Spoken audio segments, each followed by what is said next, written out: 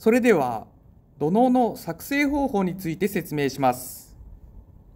土のうによる水防工法は、ビニール袋に水を入れた水のう等による簡易的な工法より止水効果があります。しかし、設置及び撤去に時間と手間がかかります。また、設置に伴い他の場所へ被害が生じる可能性があるため、設置後には水の流れを確認するようにしてください。準備するものは、土のう袋、手袋、スコップになります。2人1組で協力して土のうに砂を入れます。今回は市の土のうステーションで撮影しています。1人が土のう袋を保持し、もう1人が袋の5分目から6分目まで砂を入れます。多く入れすぎると搬送に苦労しますので、入れすぎにご注意ください。袋の端の紐を引いて、袋の口を縛ります。袋の口を親指を下にして握り、親指を巻き込みながら紐を2周巻きます。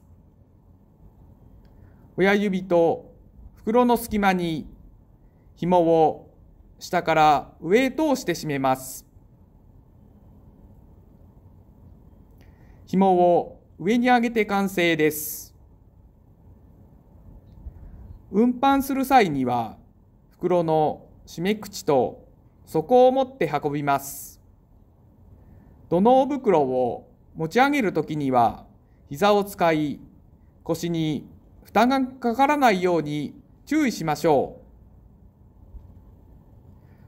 次に、土のうを積む方法について説明します。最初に雨水の流れを確認してください。今回は水の流れをこちらの左手から右手に流れていることにします。土のうを積むときは、袋の口を雨水の下流に向けて隙間のないように踏みつけながら並べていきます。重ね合わせて密着させることで、水が侵入してこないようにします。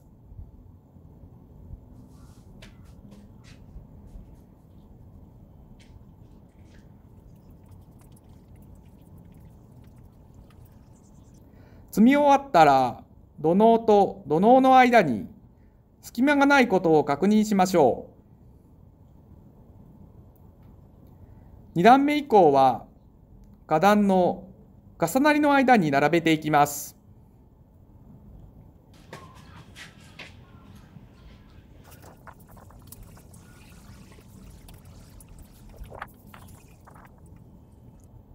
完成です。